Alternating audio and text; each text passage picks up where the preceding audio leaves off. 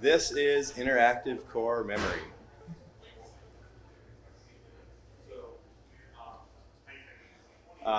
I'm going to go through what core memory is, what makes it interactive. Then I'm going to talk about how this project came to be. This will be pretty fast-paced, so you can find me afterwards if you want to find out more. Then I'll give you a little bit of demo action, and there's a little, I got a surprise in here. There's another Hackaday project that I collaborated with that's part of this. And then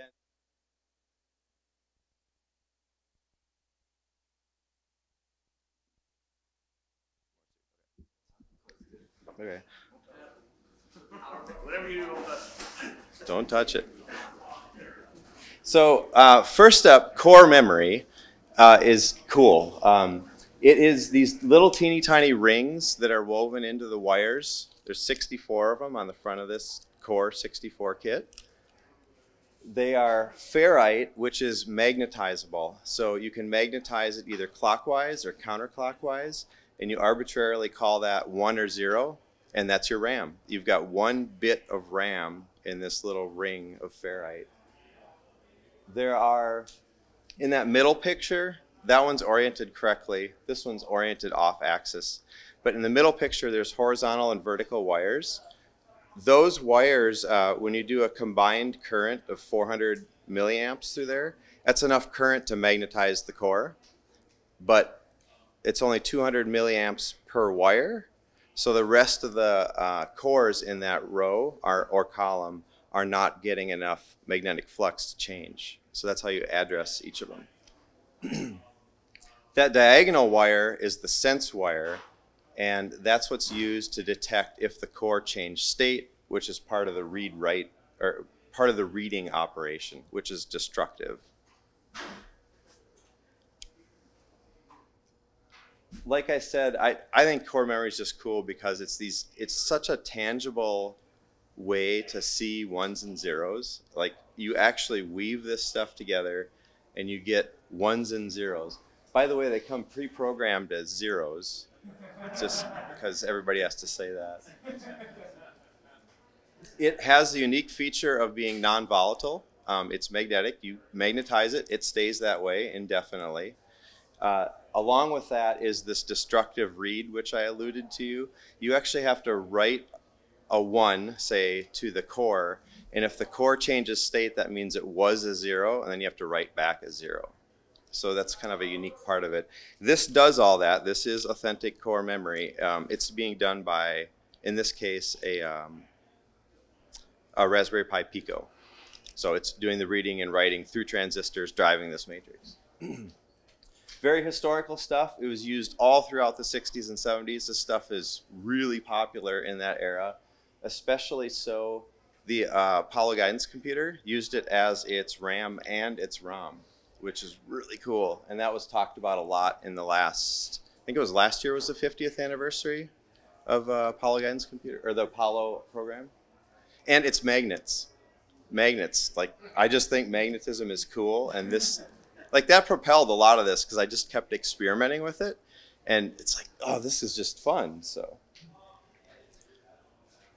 what makes it interactive is it's the core memory, and then you put the LEDs behind it to show you the states of the cores, and then you bring a magnet in, and now things start to happen in real time.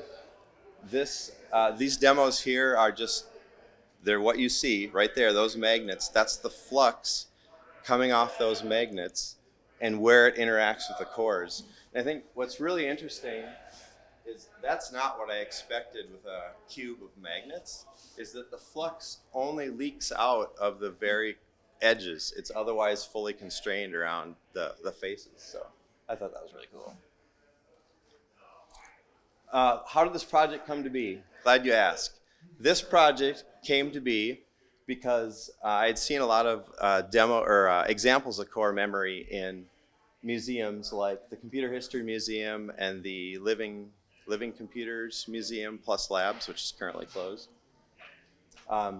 I looked around the internet, found this project by North and Nash, which many of you may have seen. They just built this, I think, for a college class of some sort. They weren't selling it. I was looking around. I wanted to find something. Somebody has to make this. And then I found it on Tindy. This kit here, that's a current photo right off of Tindy. It's being sold right now. This fella named Jussi in Finland makes this 4x8 matrix that goes on top of an Arduino, and then you can program it. So I bought that, built it, and then I'm like, what do I do with this? And I came up with the idea of, well, what if I made an LED matrix show what the state of the cores are? So that's the very, very early prototype that I did, or proof of concept, not even a prototype. And I kind of stumbled into the fact that you could draw in core memory. This is a slightly refined version of that. I found what do I call that? I think that's a feather wing from Adafruit that happened to be almost the same pitch as the cores. I had to make that little 3D printed blue thing to kind of guide it up to the cores to line things up.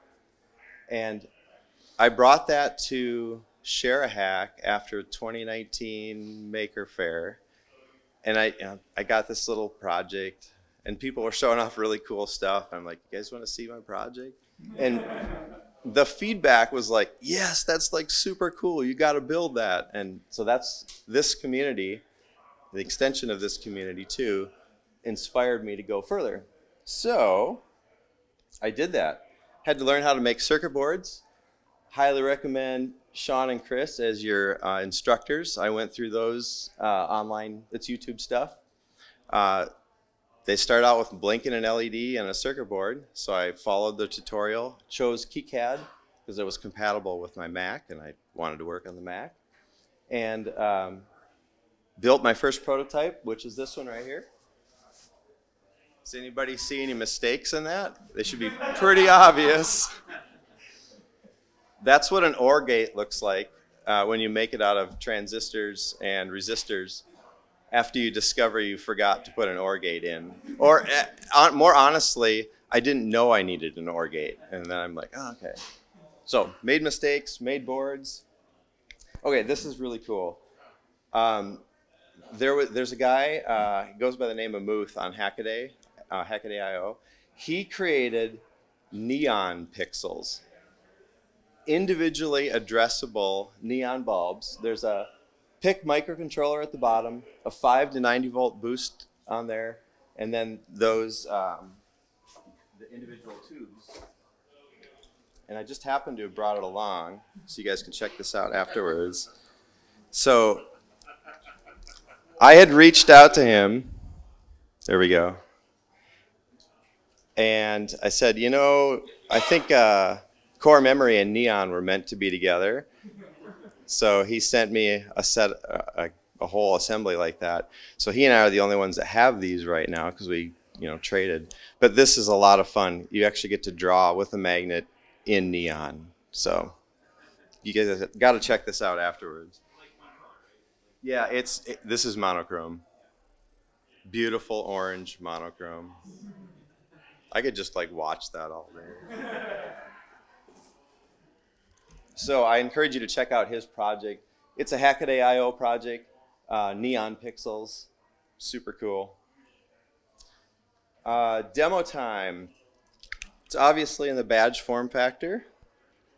This is the small one. I also have this is actually the first one that I did, the first form factor, I should say. So this is just the same thing, just in a larger form factor. This allows you to kind of poke at it with an oscilloscope and really get in there and understand what's going on with all the transistors. This one's just a little bit more compact to wear, but they do the exact same thing. Some of the things they do are, I've got a menu on here, which it's probably much easier to see up there. It's the upper left picture. This is a Total accident, but I think you'll appreciate it. That's my degauss menu. So there's a D, a Gauss, and that's demos, games, apps, utilities, special, and settings. I just couldn't believe that that worked out that way. And then so you can touch those and you can go into the different, functionality. Next picture over center on the top is drawing mode, or if you have an OLED screen connected in there, you can do binary to hex. That says dead beef and code cafe. If you ever wondered what that looks like in 64 bits of binary, that's what it looks like.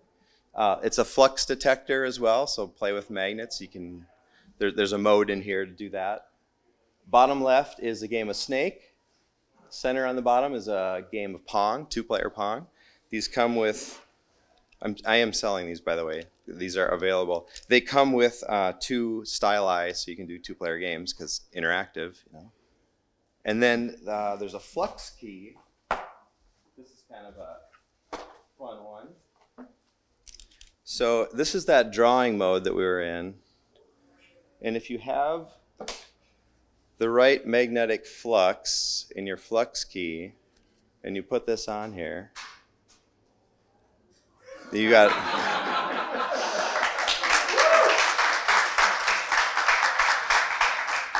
so you got a 64-bit, password code to get into your secret lair or something like that. This thing, it's designed to be hacked and learned from. And this is me like building it and then just experimenting with things and stumbling into all this stuff. It's open source. There are 3 of us wearing these. My brother is here and my son, they're hiding back there. So there's at least 3 of these wandering around, and you guys feel free to stop us. And like the whole point is to share this stuff because this is where the inspiration came from. Oh, and there's a bunch of expandability on it. There's an SIO port, of course, on these. I2C, Quick, SPI, GPIO. You can put all sorts of fun stuff on there. I think that's all I'll say about that. And Q&A time. These are probably frequently asked questions, but any questions that have come up from you guys?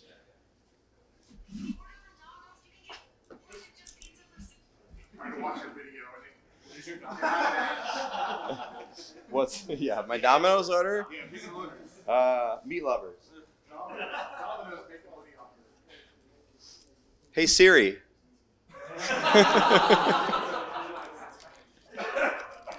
Go ahead. Do they come as kits or something? They are kits, and the kit part of it, better yet, all the surface mount stuff is done. You have to, you get to weave the core memory. There's some through-hole stuff, the battery pack you got to put in there. Pretty straightforward. The challenge is the weaving. I'm not going to lie. That's probably a 4 to 6 hour thing the first time you do it, and I do not recommend doing it in one sitting. I can do it in about 2 hours now, and I've done a dozen of them. So it's challenging, but there's techniques, and I've got several videos that kind of show some of the techniques to get the wires to go where you want them to. Those are the 2 sizes. Yes? You say shift I/O, you used shift registers for the 64C? Yes. Good eye. Good eye. Well, like the functionality on them, if you just want to control the screens, is like one more responsive than the other? Or? No, it's absolutely identical. The only thing that's different is teensy versus pico. Okay. So,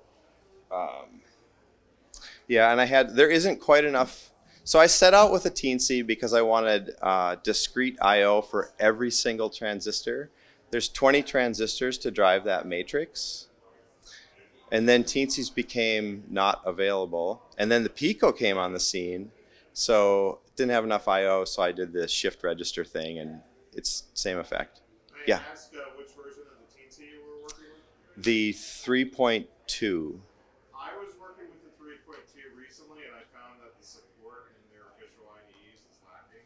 So I'm switching over to a pico. Okay. Yeah, the community is getting really strong with Pico, and there's bugs in Pico too. So, did you have a question? Go ahead. Have you considered analog sensing by adjusting the current to find out how much time it takes to sit there to work out any external field in the analog domain? I haven't experimented with that other than I started with some resistor values for the current that were recommended, and I went up and down a couple of values just to see what the effect would be, because I wanted to make sure it was reliable, you know, where it was, but I haven't really experimented with that. Sorry, blind. Assuming obviously that there isn't a large magnetic field nearby, how long is the data persistent? My understanding is that it's indefinite. I don't know what that means, but yeah. Correct. Yeah. One of the just a quick point on that. One of the reasons it was really beneficial in the Apollo program is because all that RAM is there. The computer goes down. You have to reset it. You come back up, and the RAM is in the exact state that it was, and that was, I think, a big benefit. So, go ahead. To his point, have you noticed, since you're directly seeing what changes, has the display changed, like bits swapped? I haven't. I have not seen that happen. But I have watched for that. Just how much are you selling these are the ones I have available right now. $160 for the whole kit, batteries included. Alkalines, not lithium, but you can upgrade to lithium. So, was there another hand going up? Yes. No, I haven't programmed that, but that is a great idea. And I also want to do multicolor drawing so that when you're on there, you can kind of airbrush and have the colors. You can choose from a palette and then have the colors blend and save them. Make your own startup image. So, any more questions? Okay. Well, I forgot about this slide. The future. 3 things I wanted to shout out if you guys are interested or know somebody to help me out. I'm looking to do, these need to communicate with each other like all good badges ought to, and it's got to be through magnetic fields. So if anybody has any ideas, I've got some of these NFC breakout boards from Adafruit that I'm going to try. It's only 1-to-1. I'd like to do 1-to-many. If anybody would like to help with writing user guide, stuff like that, learning guide eventually. That's my style manual. That's the style I'm going to follow right there in the middle. Hopefully you guys recognize that. Oh, and hopefully you recognize that the logo, I hope that logo in the middle there reminds you of a certain awesome 8-bit computer. And then I would love to make the manufacturing turnkey. I need to upgrade my robot there. So if anybody has any suggestions that they want to throw at me for somebody who would want to take on doing turnkey manufacturing, I would entertain that. So. Yeah, I mean, I'm making a weaving fixture. I'm trying to see if I can make something that I could sell, that I could just include in the kit to make life easier, because that's the #1 feedback is, ooh, I don't know if I want to weave that. And you can't afford me to weave it for you. Thank you guys. Appreciate it.